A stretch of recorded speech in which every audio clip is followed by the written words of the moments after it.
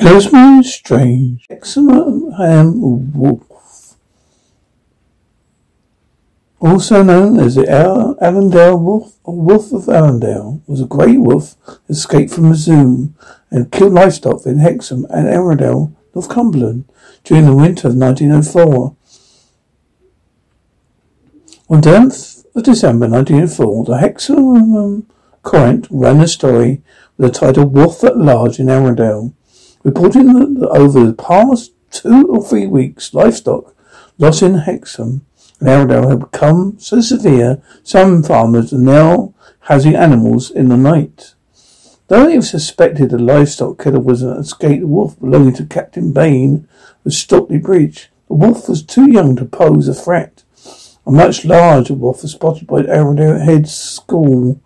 9th December 1904, Grey Wolf committed great slaughter of a flock of sheep, was tracked for miles but escaped the next day. He returned to his kill. A new search party went out, but to no avail.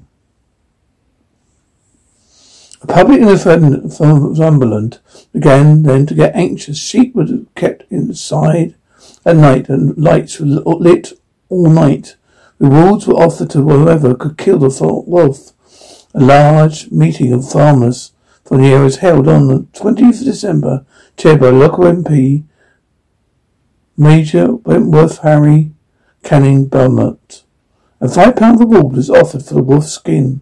Subsequently, the Hexham Wolf Committee was set out to find the wolf. On the 29th of on the 29th of December 1904, some plaque-layers found the carcass of an animal cut in two by a passing train and found a distance of 40 yards. They buried the animal, but later, discussing it with the station master at Chitham, Winterton, dug it up again and brought it back to the station when a member of the Hexham Wolf Committee identified it as a full-grown grey male wolf. Captain Bain declared the wolf to be too old to be his and was proclaimed on the 7th of January 1905. The wolf found was not the Hexham Wolf, who was still at large. By the end of January 1905, interest was waning in stories. The Hexham Wolf. Newspapers pushing it further back until it disappeared altogether.